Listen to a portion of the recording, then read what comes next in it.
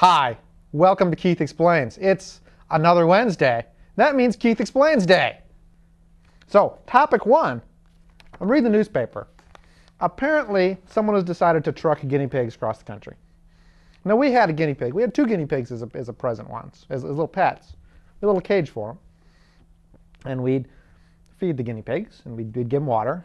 And they'd make noise, because that's what guinea pigs do. They squeak and whistle. And then you can take them out and you can pet them. The guinea pigs don't really seem to love you, though. I mean, guinea pigs are just kind of pet. You can pet a guinea pig, and it probably makes a guinea pig happy. And you don't know. I mean, the guinea pig whistles, but other than that, guinea pig doesn't rub up against your leg and tell you it loves you. Guinea pig doesn't, come trotting home with $20 bills clutched between its teeth, which is what we have trained our cats to do. See, we train the cats. It takes about 9 months to train a cat to do this, but it goes out at night. It's better if you get a black cat for this. Cat goes out at night, steals hubcaps. Then it takes the hubcaps, holds them between its little teeth, trots them down to the hubcap store. And once it gets to the hubcap store, it sells the hubcaps. Then it comes trotting home in the morning with little $20 bills clutched between its little teeth. It's cool, because no one expects cats to do this. I mean, you could have police out in a squad, the hubcap theft finding squad. I'm sure there's one somewhere, because our cat's been stealing hubcaps for years. I mean, someone's got to wonder where'd all the hubcaps go. But no one would suspect a cat. I mean, the problem is cats aren't good with little tire irons, so they have trouble getting the hubcaps off. And those little locking nuts really annoy the cats, so they grind them with little teeth, but sometimes they can't get them off. I'm getting off topic. So apparently, like 3 or 4 months ago, some guy down in Hollister, or one of them cities south of us, so you can actually afford things in, still, for like another week and a half, had like 400 guinea pigs in his house, and he was raising them to sell. Now, 400 guinea pigs, I mean, wouldn't you flood the market with guinea pigs if you had 400 guinea pigs you were raising to sell? I mean, wouldn't it be better to sell like a small number of guinea pigs and a small number of hamsters, keep the market high, don't oversaturate or whatever. But this guy apparently had 400. I mean, maybe he had a breeding problem or something. But so they went and they found them, and they went, well, these guinea pigs are living in horrible squalor, so we should rescue them. And so they took them off the Humane Society. Now the problem is, no one wants 400 guinea pigs. I mean, no individual person does, because if you had them, the Humane Society would come in and take them away from you. So they had to find individual people for each guinea pig, and they couldn't do it because there aren't 400 people around here that want guinea pigs right now. Although I bet if you put a big story on the front page of the newspaper, maybe you could find 400 people that wanted, guinea pigs. But they can't do that because they put a big story on the front page of the newspaper that said, we're taking 100 guinea pigs and we're driving them from here to Indianapolis in a big Winnebago, and we're going to write about it for like 5 days. And then, so I start thinking, doing the math, it's like 2,000 miles to Indiana. And they're taking like 100 guinea pigs. So you can start to do all kinds of cool things, like how many miles per guinea pig is it? Then you divide, and you go, man, that's like 20 miles per guinea pig. And then you figure they got to drive the Winnebago back, so it's even more. And then, what kind of mileage does a Winnebago get? I mean, I think they get like 6-7 miles to the gallon if you're lucky. They probably don't even take gas. They probably take that weird diesel stuff. So, it's like 2 gallons of gas per guinea pig. And I'm thinking, a gallon of gas weighs, I don't know, let's make a number up. A gallon of gas weighs like 6-7 pounds, maybe 8 pounds. I mean, that's like 16 pounds per guinea pig. I mean, couldn't we have just found people nearby for the guinea pigs and not wasted all? This is why we have a fuel crisis. It's because people are trucking guinea pigs back and forth across the country. I mean, we should set up some kind of stings. I mean, when you get to the border of California, they say, do you have any fruit? And I don't know why they ask you if you have any fruit. I mean, maybe they figured it's not economical to truck fruit long distances. But clearly they never thought anyone would truck guinea pigs long distances. Just huge Winnebago full of squeaking, squealing little guinea pigs, just smelling like guinea pigs do, driving them across country. I mean, you could make a movie like Deliverance about this, with the banjo player. It's kind of weird. And then they got a reporter in a car driving behind the Winnebago every day writing about what happened on the guinea pig Underground Railroad. I didn't really know guinea pigs were, in a situation where they needed an Underground Railroad.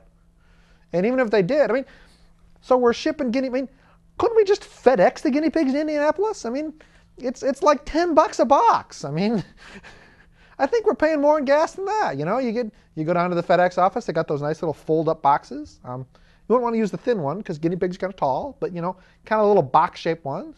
Put the guinea pig in the box. Put some newspaper in there for when the guinea pig does what guinea pigs do. Little dish of water wouldn't work because it'd probably tip over. But you could put like lettuce in there, you know, something for the guinea pig to eat. Punch some holes in the box. Always punch holes in the box. When I've FedExed guinea pigs in the past, if I forgot to punch the holes in the box, it wasn't a pretty sight. So you punch some holes in the box and you take it down to FedEx. I mean, you'd have 100 of them. They might notice 100 boxes that all squeaked, so you maybe want to spread it out over a week or two. You can just FedEx them, and then they're there the next day. I mean, right now, people in Indiana got to wait like a week and a half for guinea pigs. I mean, their guinea pigs will be car sick by the time they get them. And plus, I think no guinea pig should have traveled further this year than you did. You know, I mean, it's like the guinea pig's getting a vacation and you aren't. I mean, what kind of justice is that in the world? So, why do people do this? You got to ask yourself. So now last week, I'm reading the news, and I have a little cell phone. And with my little cell phone, I went to the State of California webpage, and they said email alerts. And I thought, cool, something else to clog my mailbox. So I signed up for everything. Not everything. Signed up for all the Bay Area ones, all the statewide ones, all the world's about to end ones, everything. So I get all this email. It says EDIS, emergency something. And like a week ago, and I'd get like one email every other day. Because apparently California it's like half an emergency a day on the average. You know, something weird had happened. They'd email you like when an earthquake happened. That'd be cool, because then I could, you know, imagine it casually in conversation. Like, hey, did you feel that earthquake 10 minutes ago? People would go like, no. You go like, well, yeah, it was a 1.6 down in Los Angeles. Yeah, it kind of made me rock a little bit in my chair. And but I'd have gotten it, because it came over my little cell phone thingy. And then suddenly, like a week ago, I got 19 emails by the time I woke up in the morning. And the way they come through, I only get 150 characters of them, so it kind of sucks, because if there's an actual emergency, I'm not going to get enough text to tell me what the emergency is. Really, the email tells me I got to go look at my real email to see what the emergency is. And if the emergency is really bad, like I won't be able to get to my email, which would be an emergency. I mean, you could send out an emergency alert about that. Keith's not able to read email. How will he live? But so when I get there, I read it, and it's the Amber Alert system. And there are two teenage girls, and they're missing. Someone stole them in a white Bronco. And why is it always white Broncos? Okay, whoever makes Broncos should just stop painting them white, because they're causing crime. I don't know how, I don't know why, but it's just, sometimes you just got to look at the facts and go, white Broncos somehow cause bad things to happen.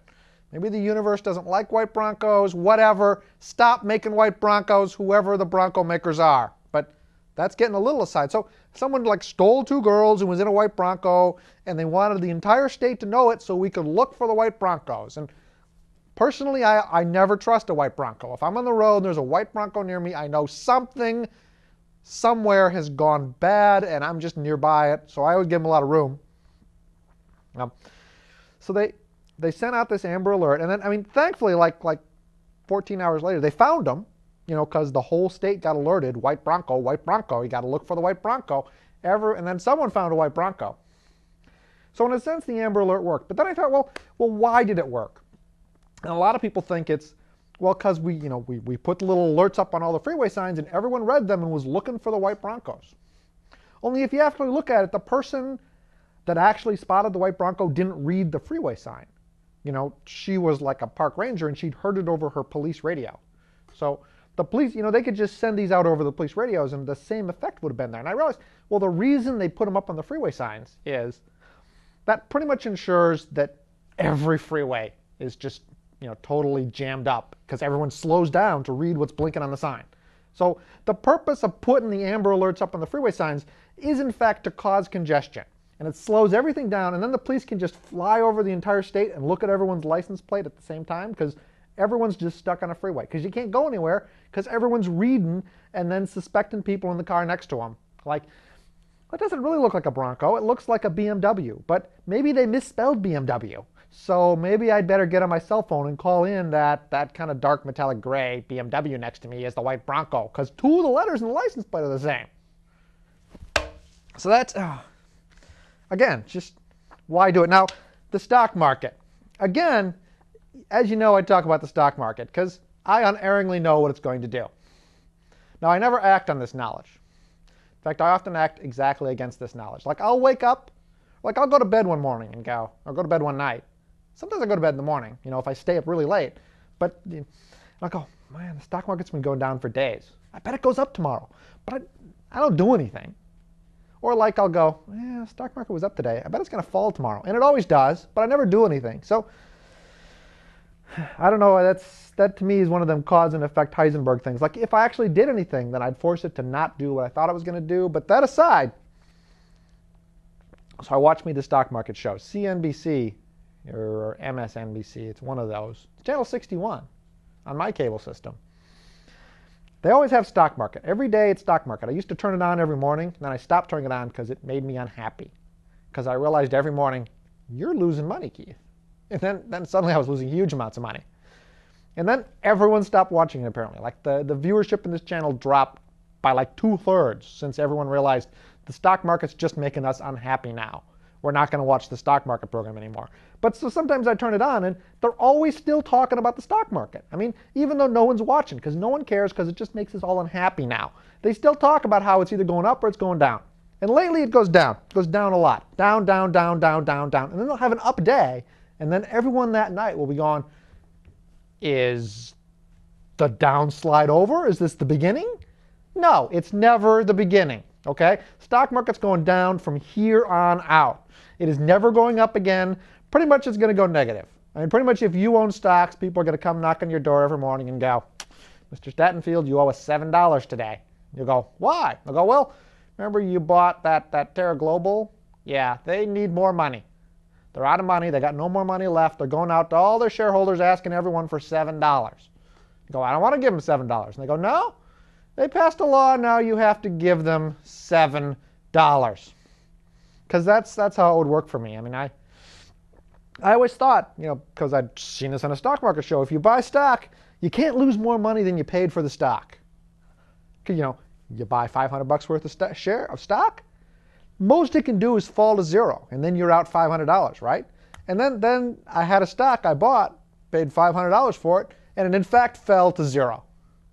Well, it doesn't fall to zero, it falls to 0.001.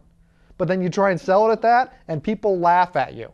Because they're like, no, that's the special number we use to mean it's actually at zero. But we don't want to call it zero because that would make you realize you were a moron. When you thought, well, surely this company will totally corner the American anime market. No, not at all.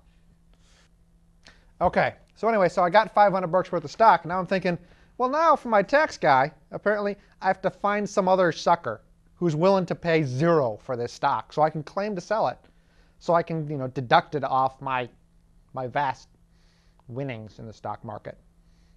I don't have any winnings. I don't know how you deduct against no winnings. But the tax guy will figure out something. So now I got to find some guy that'll pay for my 200 shares worth of zero stock, and I got to pay my stockbroker $30 to sell it to this guy, and I sell it to him at 0.001. So somewhere there's a guy that buys stock at, tenth of a penny per share or something. And I'm thinking, well, what does he do with the stock? And then I realized he's probably a wallpaper guy.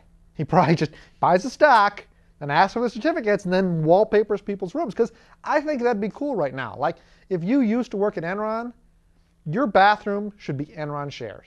Just everywhere. My parents had a bathroom. It was American flags. Well, it was red, white, and blue stripes. It was the weirdest bathroom because it was red, white, and blue stripes the whole way. You never knew how high you were in the bathroom because you always felt like you were plummeting. But that aside, see Enron shares. You could paper your walls with Enron shares. If someone in the audience takes this idea and runs with it, makes $1 million selling the Enron shares as wallpaper, please send me some cash because, again, I got nothing now. I bought me the biotechs. I bought me the... See, so I watch the shows and they're like, well, now's the turnaround. Buy, buy, buy. No, I have no money left.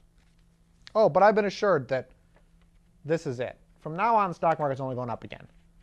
This whole down thing was just an aberration. It was a mistake. Someone punched the wrong little key, and it's back up again. Okay, I also have been watching the Fox News. Apparently, we're going to invade Iraq, because I don't know why. They never mention that part. They always say we're going to invade Iraq, and then they kind of go, well, you know, Iraq was behind that 9/11 thing. And I think, well, I thought that was Al-Qaeda. Well, I don't actually know how you pronounce Al-Qaeda. Maybe Al-Qaeda is actually pronounced Iraq. I mean, they both got Q's in them. And who knows? Maybe it was just a mistake. Maybe it was Iraq the whole time. I mean, there's Saddam Hussein in Iraq, and there's Osama bin Laden. And Osama bin Laden has a beard. Saddam Hussein has no beard. Maybe they're the same guy. Maybe Saddam Hussein just grew a beard and then acted like Osama bin Laden over in whatever Stan, and then, you know, shaved, snuck back into Iraq so that he could be fearsome leader there. I mean,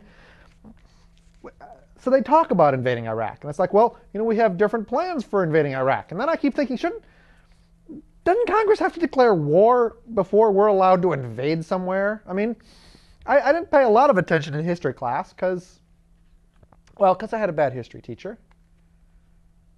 A really bad history teacher. She couldn't remember numbers at all. So she'd say when something was, and half the class would correct her. And she'd be off by like 100 years. Like, you know, the Pilgrims landed in 1492. And we're like, no, it was later. I don't know when, 1670, around then, I hope. I mean, otherwise I've just looked like a total moron on TV. Oh, wait, I've got a TV show. I do that every week. Oh, sorry. So we're invading Iraq, and I don't know why. Maybe they'll tell me someday, but we've got plans for invading Iraq, and they talk about when we're going to do it. And I think, well, do we need to invade Iraq? And then I remember, oh yeah, President Bush's numbers are going down. Of course we have to invade Iraq. We've got to invade someone. Here's a totally different story, changing the topic. So a couple weeks ago, I took my car over to the Goodyear to get it fixed. And then Goodyear closes at 7. It's like 6 o'clock. I haven't heard my car's done. So I call the Goodyear. I'm like, is my car done? They're like, well, yeah, it's done. I'm like, you know, okay. They're like, but it's really hot and we all want to leave. I'm like, okay, why are you telling me this? I mean, I didn't know I was the reason you were staying. And they're like, well, you're about the last car that hasn't been picked up yet. So I'm like, fine, okay, just put the key in the car. Don't lock it. And I'll walk over there and you guys can leave. I'll give you my credit card. You can charge it. So about 7:15, I leave work. You can see how diligent I am. I'm still at work at 7:15, working or surfing the internet, one of those two. But I walk over to Goodyear and I get there, and they have in fact fixed my car. Looks lovely. They've charged my credit card. Great. They have put my key in the car. Fabulous. They have locked my car. Bad. Because they have my car key. So now I'm standing outside my car. No car key. So what do? I could do one of two things. I could scream. I suppose I could do more than two things. I could scream. I screamed briefly. I went, ah! But that didn't get me anywhere. So then I thought, well, fine. It's a nice day. I'll just walk home. I live, maybe half an hour from work. Walk will do me good. I mean, anyone seen me standing knows walk would do me a little bit of good. Not a lot of good. Okay, a lot of good. I should walk more. I should walk every day. I don't. But anyway, this day I was going to walk. So I start walking home. I'm like halfway home, and I'm walking down the street. And this little cat races across the street over to bump its little head up against me, because cats love me. I don't know why. Cats love me, or at least this cat did. Most cats hate me. This cat, so I look down at it, I think, man, this is a cute, what's wrong with this cat? Okay? This cat had like the most matted fur I'd ever seen in a cat, okay? It had like 3-inch little fur things hanging off the cat, just kind of had torn away. This cat looked pitiful. Friendly, but pitiful. So I think, what can I do about this cat? And I thought, well, I'll carry the cat home and I'll give the cat a bath. And I've given our other cats a bath sometimes. They hate it. They make noise and they really don't like it. But, you know, you can give a cat a bath. So I pick the cat up, and I'm walking down the street with it, and I get like a block away, and the cat decides, I don't want to have nothing to do with this guy no more. And he leaves. End of story, right? I mean, it's cat, really matted fur, Keith tried to take it home and clean it, nothing happened. See this? This is the difference between an ordinary storyteller and a master storyteller. See, I've waited for Act 2.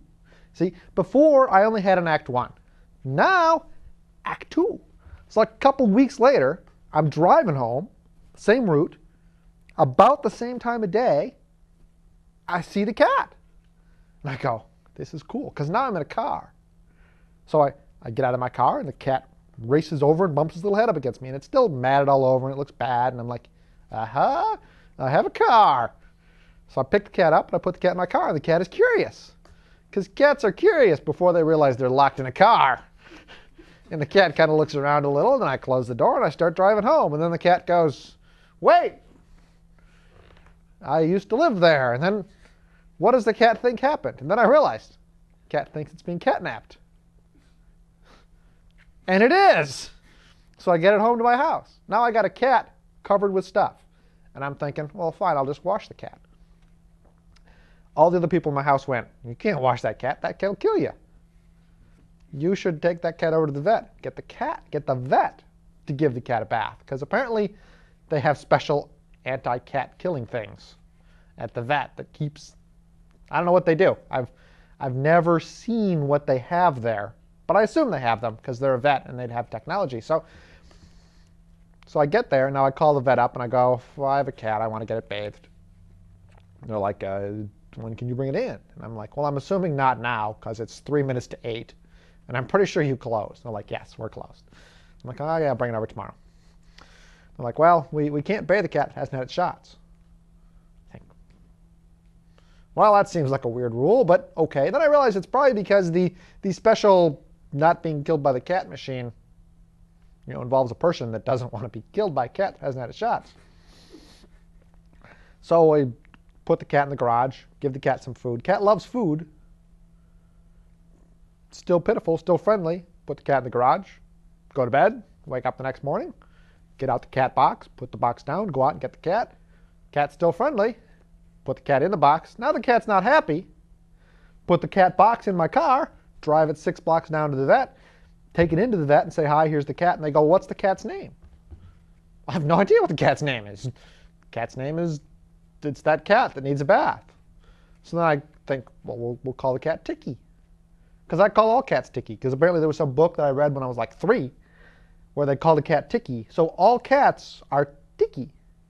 But so I write that down, and now they think this is really the cat's name. Like, they assume the cat will answer to the name Ticky, which the cat's never heard the word Ticky before in its life, probably. I mean, I didn't call it Ticky the night before or nothing. So I put the cat down, and they're like, wow, that's a bad cat. And then I got to explain that this isn't my cat, okay? I'm doing this as a favor to Ticky now. And they're like, okay, has the cat had its shots? And I have no idea. And they're like, okay, we'll give him his shots. And it's going to be like $70 to bathe the cat, which is a lot of money. I mean, for a cat that's on the street. But so I figure, what the heck? We'll bathe the cat, and then the cat will be happy. I mean, it won't be happy while it's bathing. And it probably won't be happy for a while after it's been bathed. But cats don't have great memories. I mean, I know this because we have cats at home, and we'll put the flea stuff on the cat, and then the cat's not happy at us. And then, like a day later, the cat's rubbing up against us, the cat is happy at us again, which means the cat has forgotten the horrible thing we did to it the day before. Which, it'd be kind of cool if people could be that way. Like, you could do something horrible to a person they'd forget about the next day. And it sort of works, but not as well, because with cats, they just forget everything. But so this cat, leave it there, and I go to work. And then they call me about 10:30, and they say, well, gave your cat the shots. And I'm like, well, it's not my cat. It's just a stray. And they're like, why'd you bring it in? And I'm like, well, have you looked at it? They're like, well, yeah, it has really matted fur. That's what we're calling you about. The cat hates us. I'm like, well, of course the cat hates you. You're going to try and bathe it. I mean, they're like, no, the cat really hates us. It won't let us near us. It's hissing. It's biting. We don't know if we can bathe it. And then here's the moment of disappointment for me, because I've realized there's no magic cat bathing machine. There's just a person there that has to hold a cat in a sink and bathe it. And this cat ain't having nothing to do with that. So they're like, well, we could do a couple things. We could sedate the cat. I'm like, okay, like a little kitty Valium. They're like, but state law says we have to give it a physical first. And that'd be like $60. Now this is just starting to add up. I'm thinking, this is more than I pay for my cats. You know, $60 to bathe the cat, and then like sedatives are like $25 for a cat. They're like, or we could just kind of try to do what we could do. We could maybe cut most of the mats away, and he'd probably let us do that. And I'm like, okay, why don't you do that? We'll see how it works. And I'm like, okay. And then I hear nothing more of them all day, which I had these fantasies kind of mid-afternoon that the cat had leveled the entire veterinary establishment. You know, kind of like in that Terminator movie where you just kill everyone in the police station and then you leave. But then, you know, I called them back and was my cat done? They went, what's your cat's name? And I went, Ticky. They went, well, that's a cute name for a cat. And I went, well, the cat doesn't know that's its name. And then I had to explain the stray story again. They're like, well, that cat. And when you call your vet and they go, oh, that cat, you have a problem. So I drive over there.